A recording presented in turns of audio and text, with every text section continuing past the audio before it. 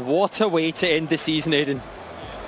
Yeah, it was good. You know, I think the first half, both teams, you know, had a bit of stress because the final, you know, is something big for both teams. But when Oli scored, I think it was the beginning of a great night. You know, we played well second half. They had a few chances at the end when the score was 4-1, but we controlled the game.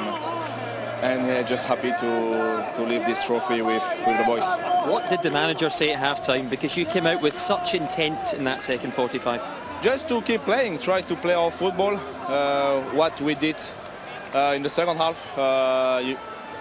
We know that we have good players when we want to play all together, when we want to fight all together.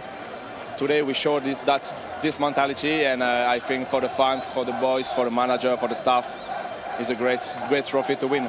2 goals. I know you were desperate for the hat-trick, but everybody watching at home wants to know the same thing. Can you tell us now, where does the future lie? I don't know yet. You know, I think we'll decide in a few days. My target today was to win the trophy. That's it. That's the only thing I was in my mind.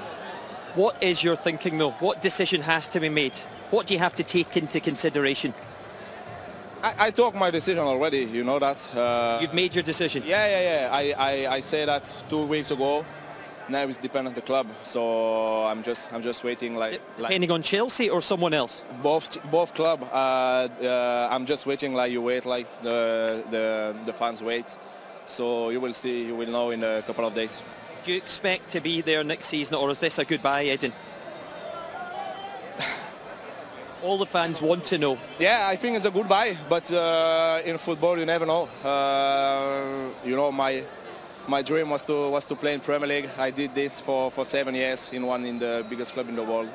So now maybe it's time for a new challenge. If it is goodbye, what a way to go out. Thank you very much. Fantastic. Thank you.